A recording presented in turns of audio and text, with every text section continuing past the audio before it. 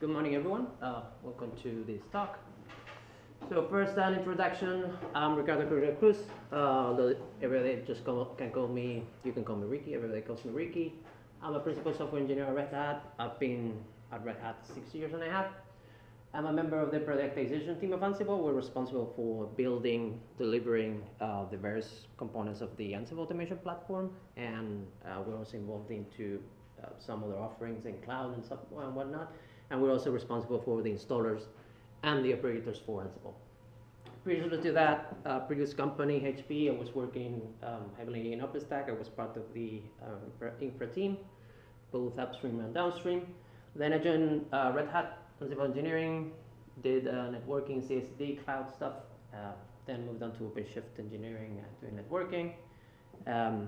Then I moved on to CTO office to do some telco stuff, and back to my mothership, Ansible, and I'm very happy about it. So I've shuffled around quite a bit. So first, super brief introduction to Kubernetes. I assume that you know what it is, but just mandatory slide. So what's Kubernetes? It's an open source platform that orchestrates containerized applications. So you have your containerized applications, and you declaratively put a manifest. I want to run this application with this many replicas, and want to expose this port. And Kubernetes does its magic, and make sure that they get run and all the things. Developed by Google, now a CNCF project. So we have a lot of contributors, Red Hat included. We have a lot of people working on it, essentially because we have the OpenShift product, which is Kubernetes distribution. There's a wide ecosystem of tools and projects around it. If you go to the CNCF landscape, you will see this massive, picture of observability, monitoring, provisioning, all sorts of different use cases that are around Kubernetes. So it's a big thing. You can either run it on-prem or hosted in clouds. You have Kubernetes in AWS, Azure, Google, Linode.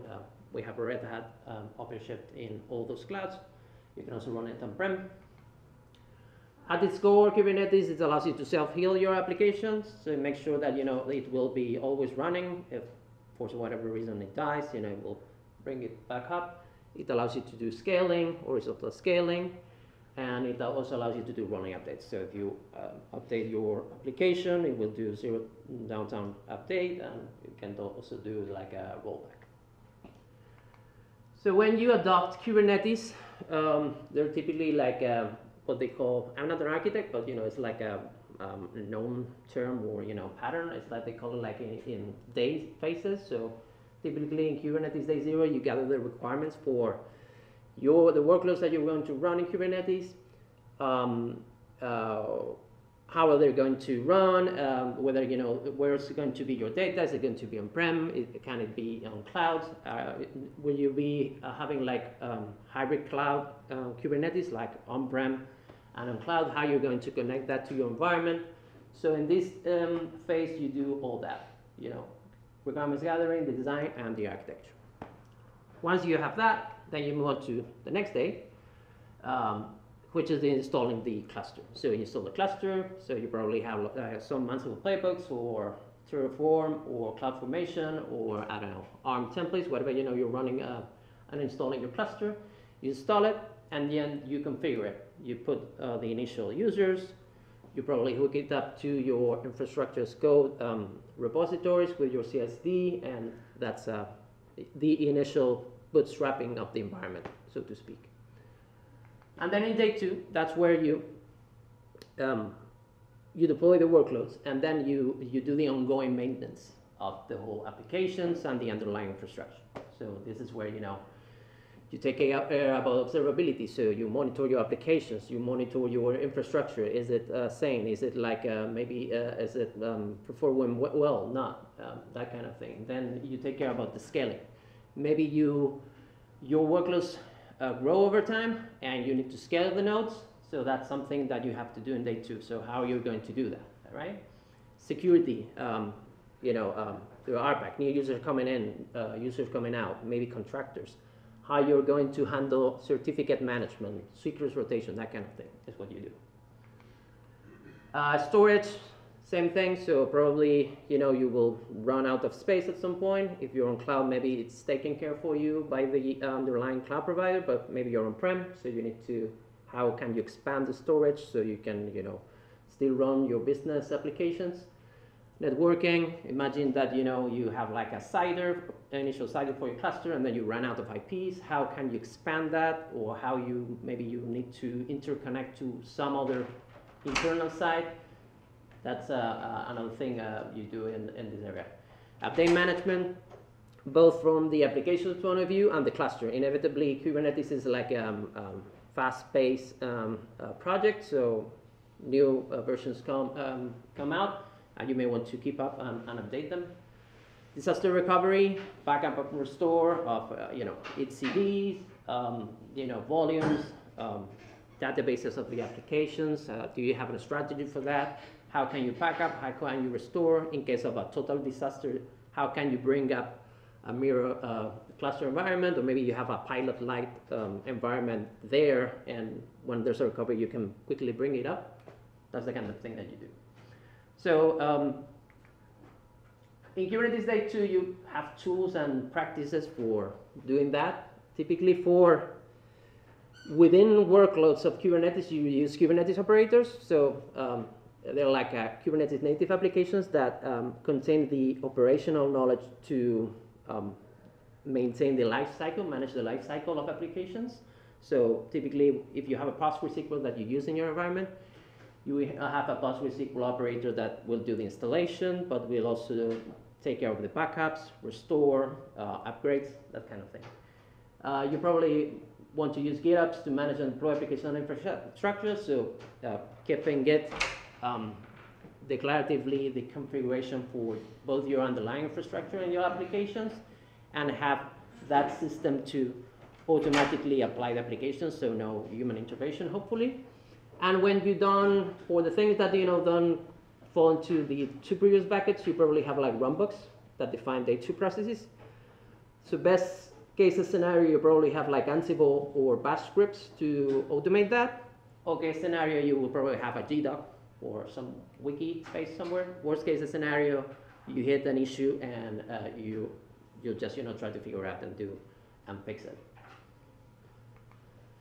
So now I'm going to talk about Ansible. I assume that you probably know Ansible, but I don't like to presume things. We'll be quick. So Ansible is an IT automation tool. It allows you to automate tasks in your infrastructure. It's open source. That's what we do at Red Hat. It came via an acquisition. It's very easy to learn and use. It uses YAML.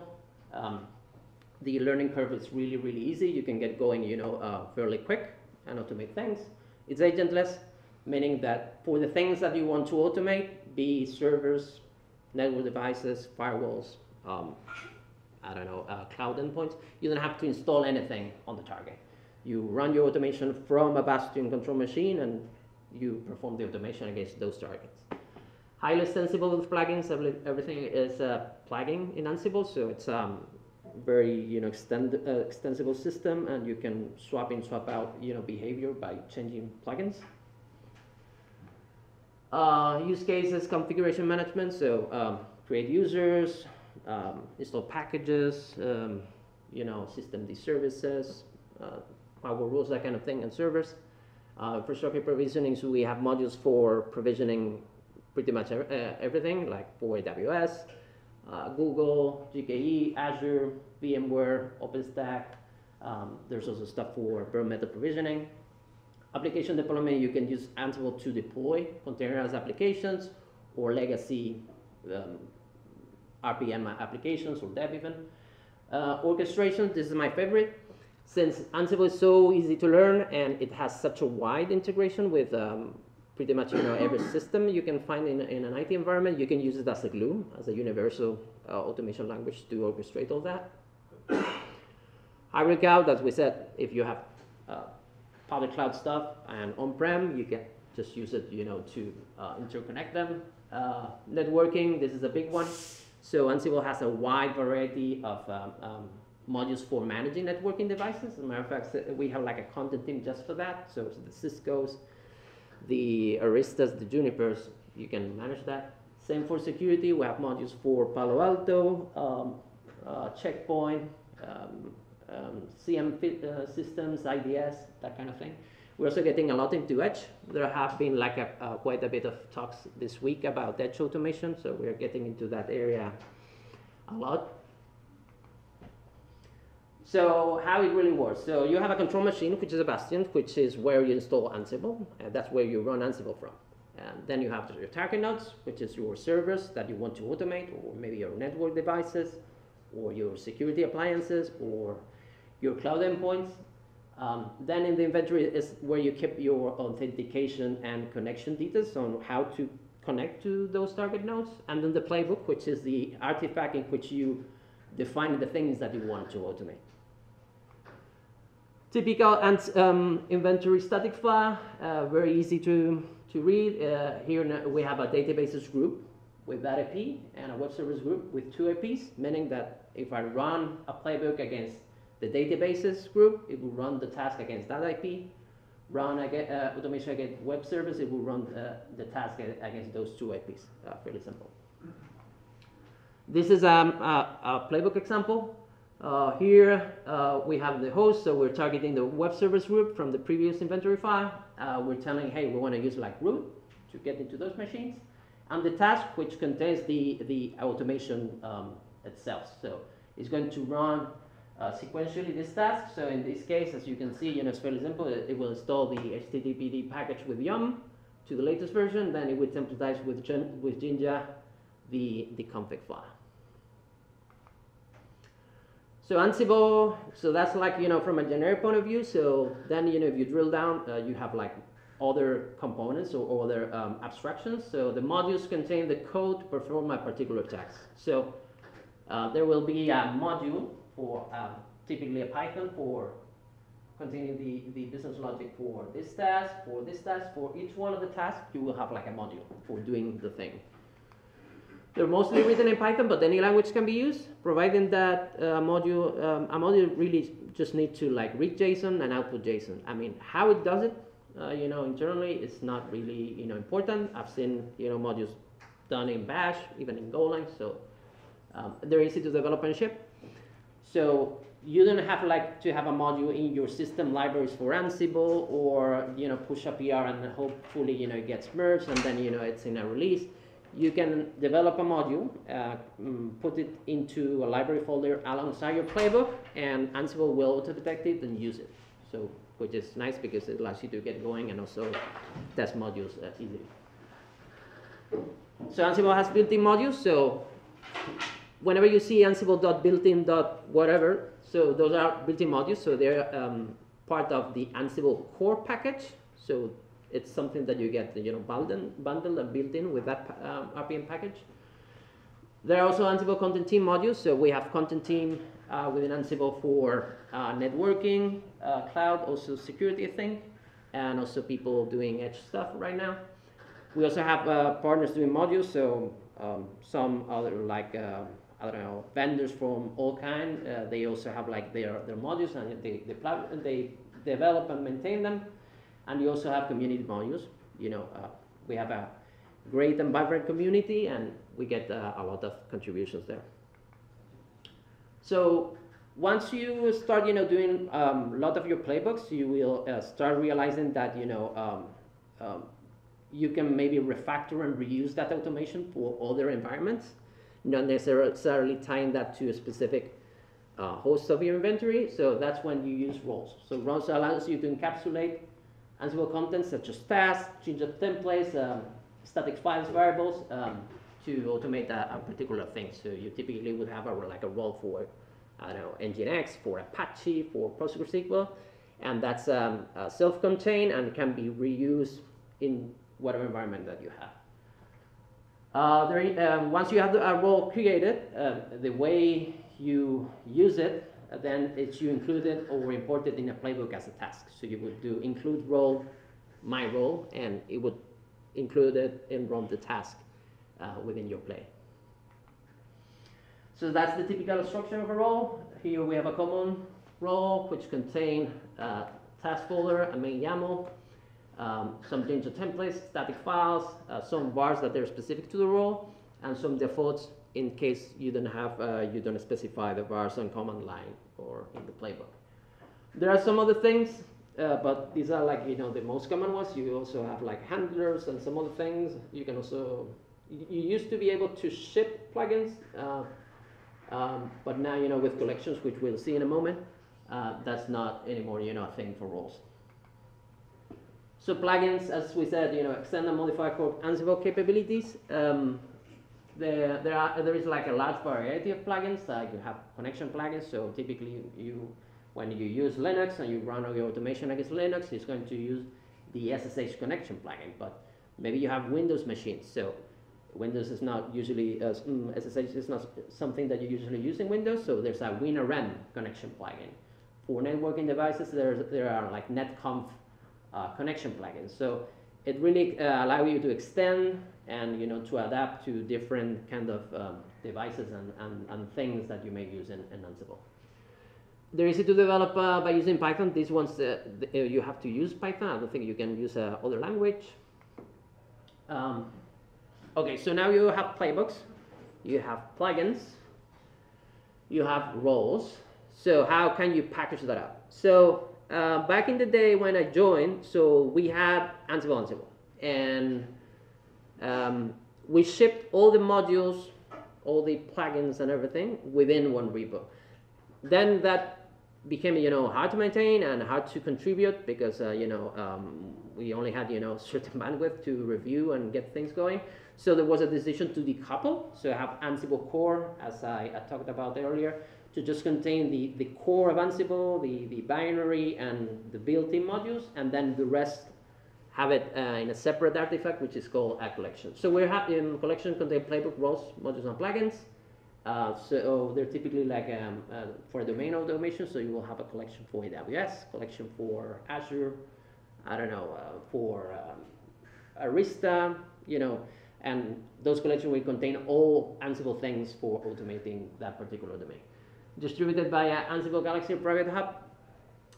You can just go to Ansible Galaxy. It's like the content store for Ansible. You can just go to browse for content and download it and install it in your machine. You can also have like a private Galaxy, which is called a Private Hub, to install that.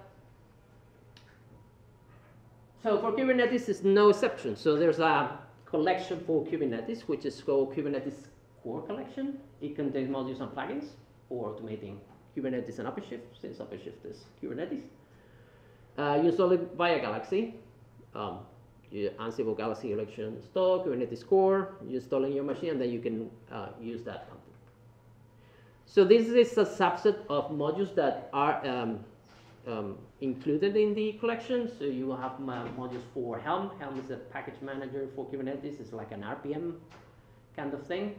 It uses something that they call it chart, which is like a definition for an application. So you can just, instead of using Helm, you can just use this module. It will use it under the covers. Then we have modules for managing Kubernetes objects. See, this is probably the most used one, the K8s module, because it allows you to either slap into the module as parameter the definition for an object, or you can also specify a Kubernetes manifest that you may have, meaning you don't have to redo your Kubernetes manifest in the Ansible DSL. You can just reuse your Kubernetes manifest and just use it. You can exec into pods, get information about Kubernetes objects, log pods. You also have imperative modules like rollback and scale, not only declarative. Some other specialized like service modules, which are probably not super useful because you can do the same thing with the K8s module. This is an example. So here we're using a Kubernetes manifest that is within testing, deployment YAML. This is a Kubernetes manifest, and we're telling, hey, apply this manifest, and we just do it. That's why I said that it's good, because you don't have to use the Ansible DSL. You can just reuse your Kubernetes manifest. You don't have to change anything in your environment. Here another example using an imperative module. So here we're saying, hey, the Elastic deployment, which is under namespace my project, I want it to be 3 replicas, and it will do that kubectl apply to have that replica set. Okay, so what's EDA? So it's a new Ansible project that allows you to execute automation based off of events. So what it is? It allows, typically in Ansible, okay, you have a playbook, and you want to perform something. I don't know, maybe you want to do a backup, and there's a human running a playbook, or something happens and something opens you a ticket. Hey, I need to do a restore. Then you run the restore playbook. So what EDA allows you is to automate that trigger of that Ansible automation. You can think of it as the if this then that of Ansible. So basically, with EDA, what you do is you observe events from your environment. Then, when those events trigger, you evaluate those events against some rules which you define. And then, if there's a match, then you run some actions.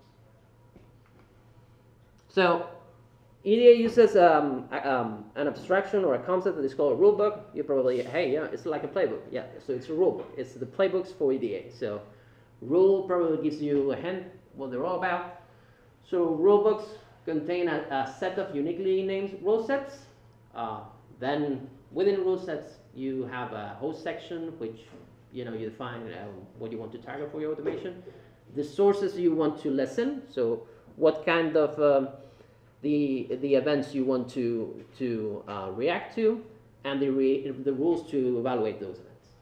Then the rules themselves contain conditions and actions. So, and then if the events match the conditions, if there's a match, there's an evaluation that is performed by the Jules engine. It's a Java-based engine for rules. Then the rule action is executed. Rather than me trying to explain things abstract, let's see a rulebook. So here we have a rulebook called Hello Events. It contains a host section, in this case localhost, and has sources sections, which this is where you put your event sources plugins. So here it's Ansible EDA range, which I'll go through it in a moment.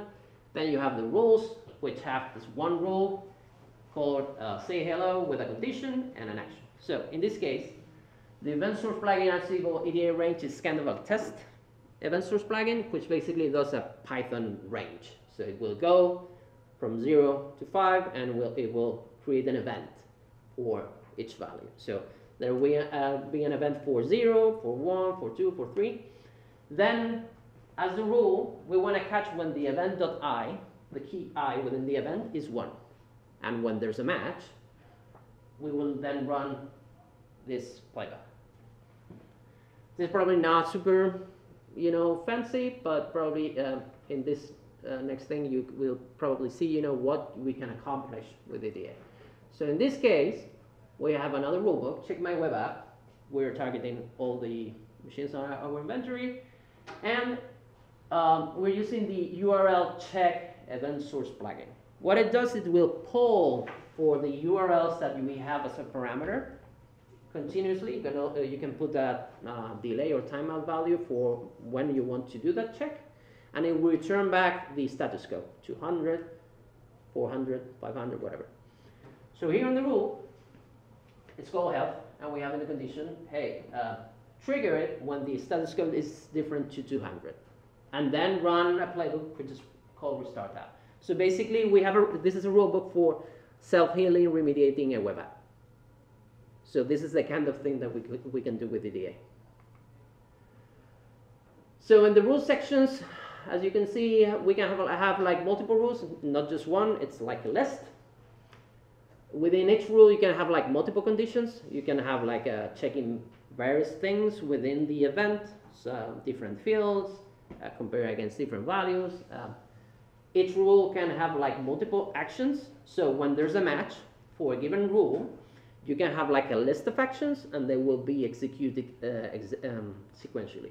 Although I think they put a patch recently which you can have like run actions in parallel. I need to get back to it and check. So the rule conditions is like a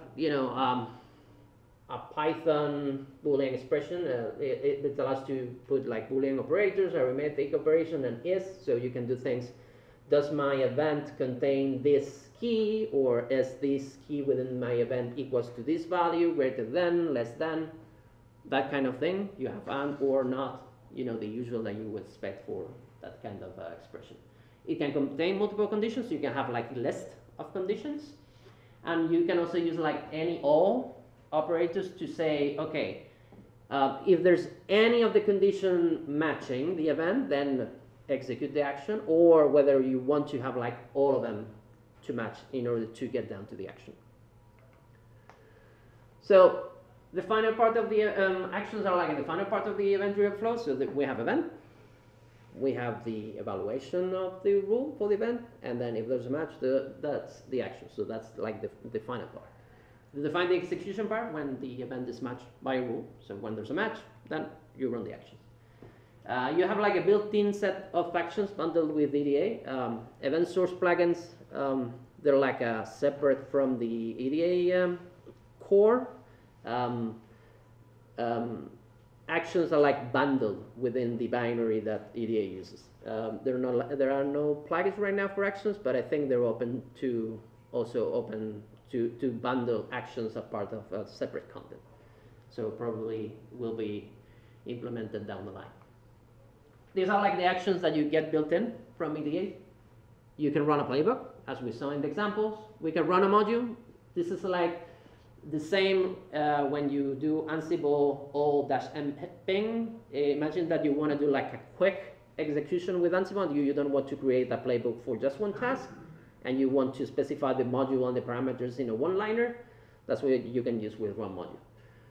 Run job template. So maybe you have a WX automation controller somewhere containing your inventories, your job templates, and all your automation. You can hit that controller, AWX, and run automation from it.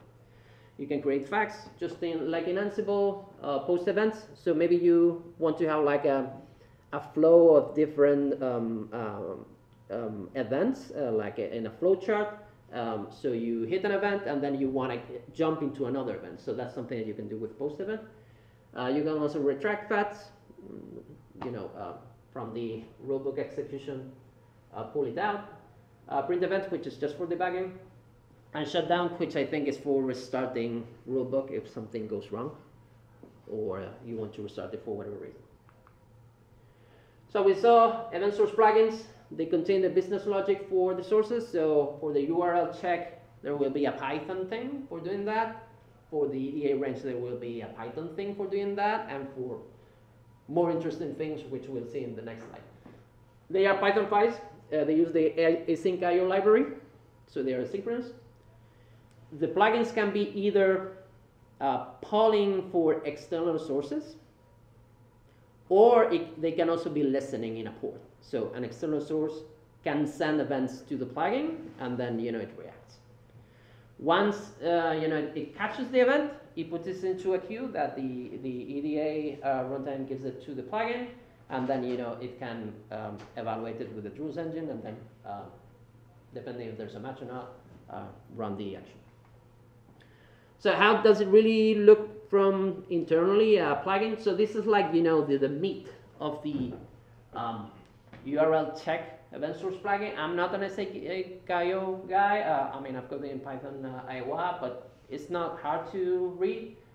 It's an infinite loop in which it gets a session with AIHTTP, a client, and then it tries to, for each one of the URL that you pass as a parameter, it will try to hit it. And it's going to get the status, and then it's going to put it into the queue as a dict. So then it can get evaluated by the rules engine. So what are the event source plugins? So right now we have like the one official one that the EDA team maintains and develops, which is the Ansible EDA collection. They have like a bunch of different plugins. These are like the most, it's just a subset. So you have like event source plugins for Kafka, so you can actually get events from a Kafka queue. Also from Alert Manager, which is a companion service for Prometheus. Prometheus getting metrics, then Alert Manager alerting when the metrics go over or below a threshold, and then you can trigger automation from Alert Manager. CloudTrail, one of the services for AWS for security that keeps a log of the API calls for a given account. SQS is like a messaging system. Is also very, very handy. Azure Service Bus, same thing. Webhook, this is a good one because it's a generic webhook. Event source plugin, this is like a listen event source plugin, so it's going to listen in a port, and you're going to have external systems send webhooks to the port and then react to those events. So, along the Ansible EDA collection, so we're getting partners developing their own Ansible EDA collection. So those are some things that have been announced. So CrowdStrike, a security vendor, they're developing their own for the product. Cisco for the NXOS devices lines, and the ThousandEyes, which I think is a monitoring product line. Dynatrace, an APM. IBM Instana, another APM. Turbonomic, I think, is a cost management system. Palo Alto, security vendor. F5 networking security vendor. Zabbix, monitoring solutions. So they're developing their own ADA plugins. So then you can also you will be able to integrate, if you're using it in your environments, to integrate with that. Besides event source plugins, you have event filters, which allow you to filter data from events. So at times the event from the plugin can be really big, and there may be information that you're not interested. So they allow you to remove or transform the events. You can chain the event filters. Imagine a Linux pipe operator, so you can chain them.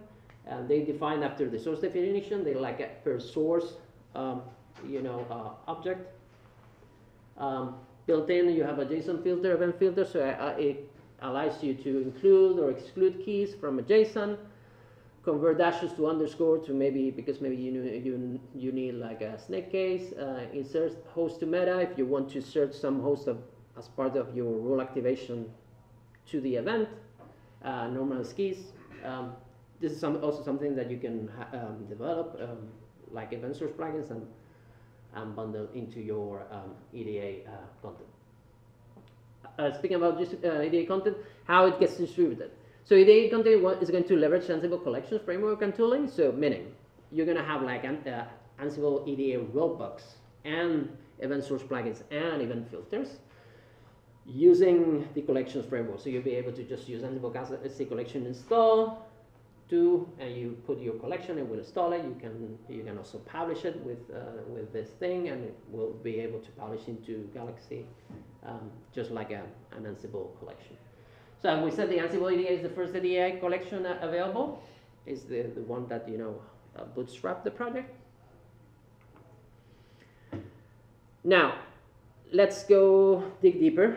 So what are the components? So the main component right now for EDA is called Ansible Rollback. It is the CLI and worker component for Event Driven Ansible. You can either run it in a standalone mode, so you can run Ansible Rollback. You provide an inventory, your rulebook file, and it will run in the foreground. Or you can also run it in worker mode, provide an ID and a WebSocket endpoint, so it can connect to a WebSocket and to get what rulebook should I be using. This is what's going to use largely for the EDA controller server offering. So the EDA team is working on the same way with Ansible. We have the automation controller, which is a central console containing your automation for Ansible. There's going to be an EDA server containing your rulebooks. You can log in, log out. You will get logging about your events, and it's a web application, so to speak. So the worker mode is what gets used. So rulebook connecting to that system. So so we've gone through Kubernetes, Ansible, Kubernetes content, EDA. How can we mesh EDA with Kubernetes for doing things? So Kubernetes clusters can emit events for changes. So the API server is constantly, every single component in the Kubernetes system is hitting the API server, is the one that is responsible for performing change in your cluster.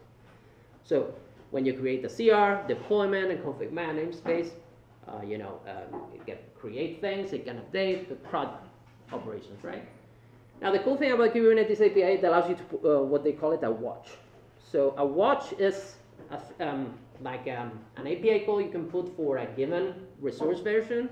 So you can basically say, hey, I want to put a watch for config map objects under this namespace. And then the Kubernetes API is going to stream me back any kind of config map changes in that namespace, whether there are new ones, config maps are updated or they're deleted, I'm going to get those events.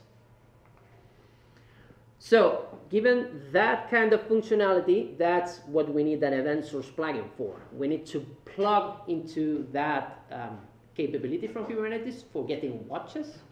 So get events from the API and then so we can react to them. So there's an event source plugin for Kubernetes. It's called Saber 1041.dda. It's a collection that was written by Andrew Block. It's another fellow Red Hat. I think he's around. I haven't met him. If you're interested, try to reach him. He wrote it.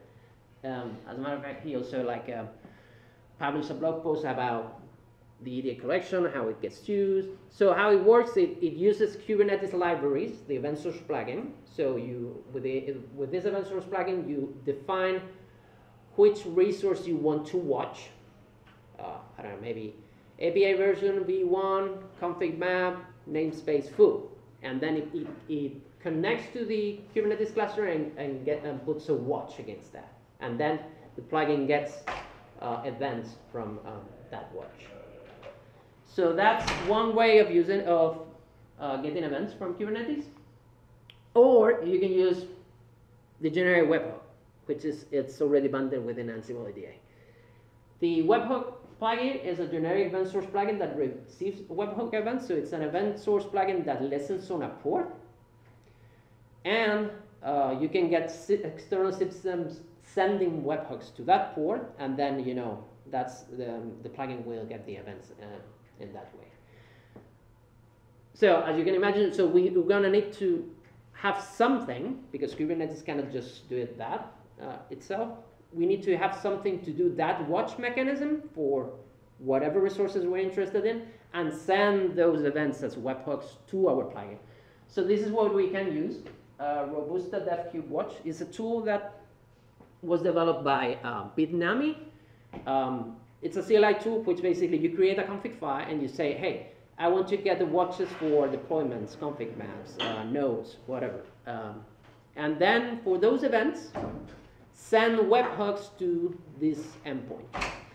So what we can do, we can have KubeWatch running, hooked up to our cluster, sending webhooks to our event source plugin, running webhook under a port. So now we're going to do a demo. I don't know if this is going to be a hard one because I don't have a mirroring. I'll try my best. So, can you increase the yes. font size? Yeah. Is it good? That's better. So here, this is my laptop. So I have a kube config. So it's, I have a cluster, okay, and I can just run kubectl commands. So here I have KubeWatch with a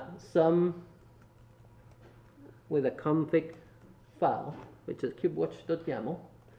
As you can see, it's a YAML file which you specify the webhook section. Okay, so for the events, the watches that I put against my cluster, where I want to send those webhooks. So I'm sending to my machine port 5000, which I'm going to have my event source plugin listening for events.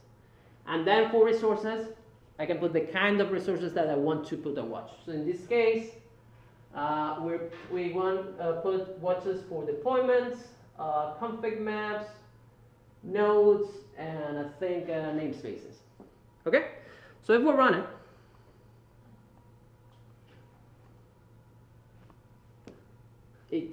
it's on the program, and it puts a watch for those resources against my cluster. So whenever there's something happening for those resources in my cluster, it will pick it up and send to a webhook.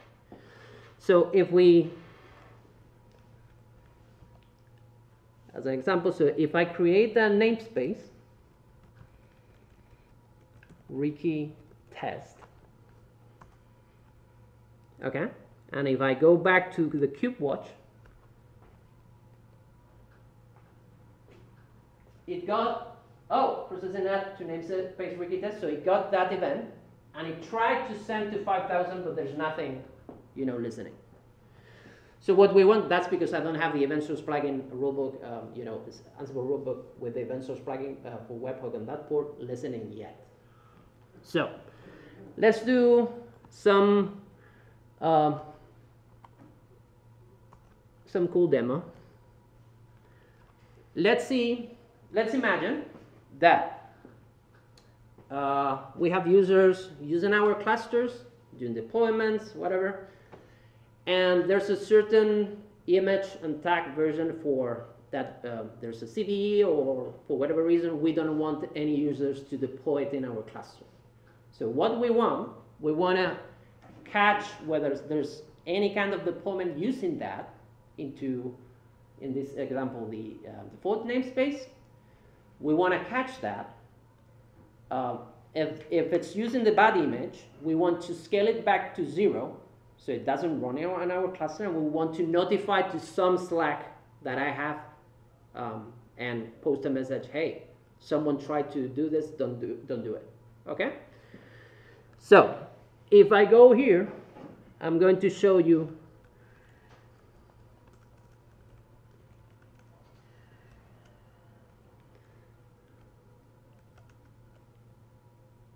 so this is real rulebook.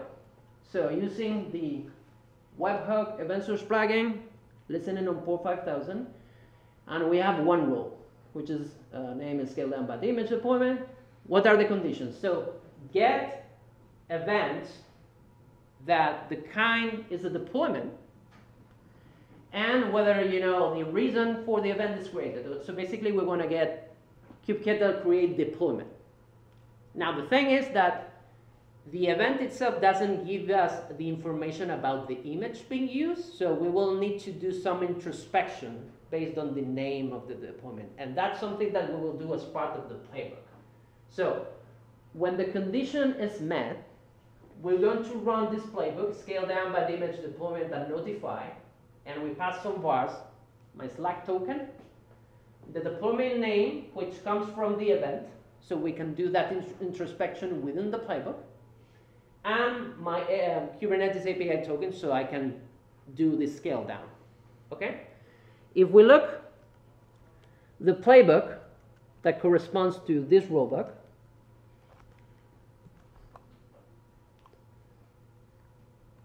so here we have some var that's called bad image, with is nginx 1.14.2. So that's the bad image that we want to detect. So if there's a deployment using that image, we want to scale it down, notify.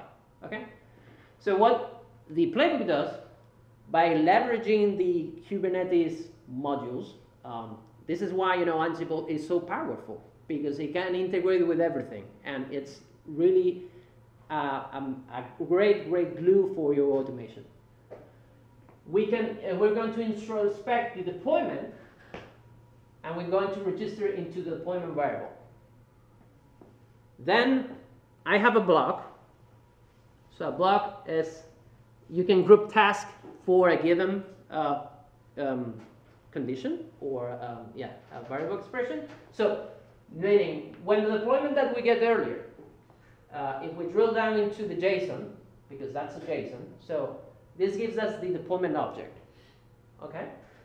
So we will introspect it, so we'll get into the pod template of the deployment. We will check for the container whether, you know, it's using the bad image. And if it's the same, then we run the task within the block. And the task within the block is using the case scale module. So, you know, set the replicas to 0, and then notify to Slack that, hey, you know, someone is using the bad image, so I have to scale down the deployment, please do not use it. So if I run the rulebook,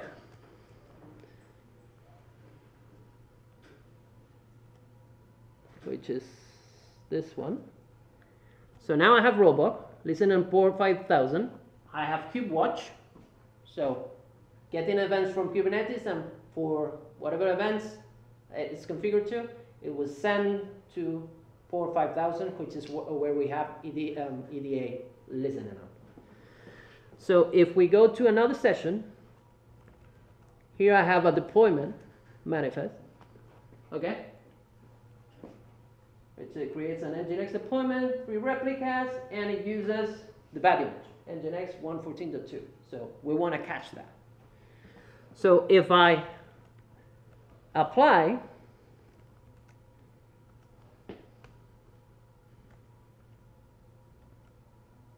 as you can see, rollback got triggered and it's running a playback. So if I switch back quickly and I do an OC get deployment, oh, it was quick enough. So it created a deployment, 3 replicas, but we catch that event and we scale it back down to 0. So we were able to remediate the thing in our cluster that we care about and we don't want to happen. And if we go back to here, hopefully I can see the. So this is my Slack. Yeah, so it's 10:16, right? So maybe let me. So we got the Slack notification on our Slack about what happened, and we scale it down. So I hope that you can see, how we can leverage all this, because we can build that by using all the integration that we have with Ansible. We can react to events from our environment, whether it's at the in-cluster level or at the underlying infrastructure where our cluster runs, and we can run automation for it. And that's the end of the talk. That's what I have. Any questions?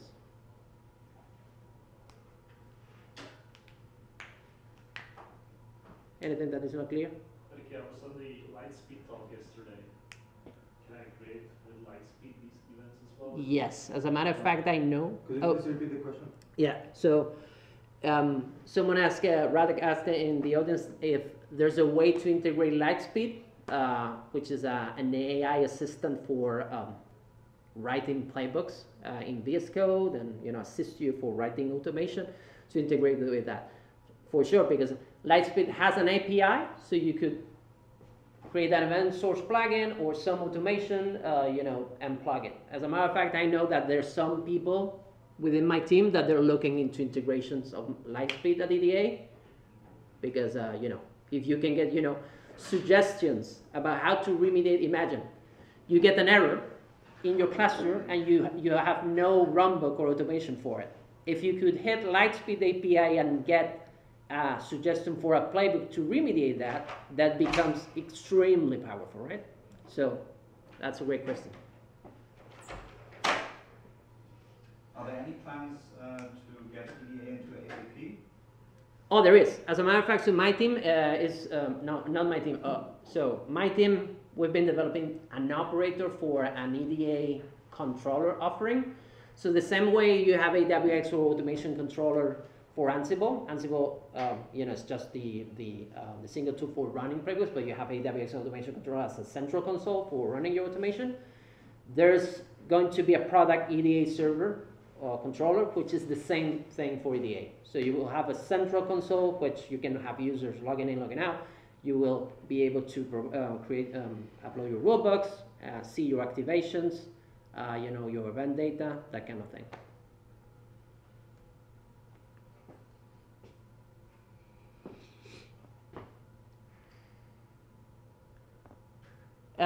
I want to also say it's a rather novel and young project. We would love to get contributions and people involved in the project, especially as you can see, the Ansible EDA, yes, it contains event source plugins, but the sky's the limit, right?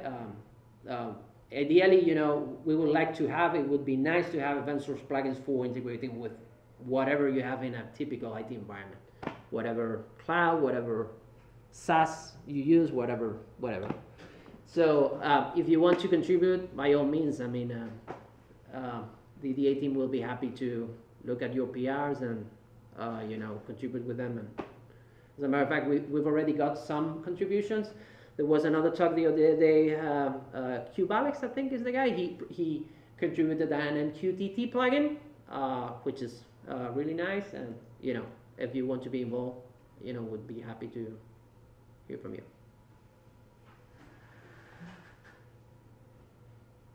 Okay. Thank you. We don't have any questions from Matrix, so that concludes this session.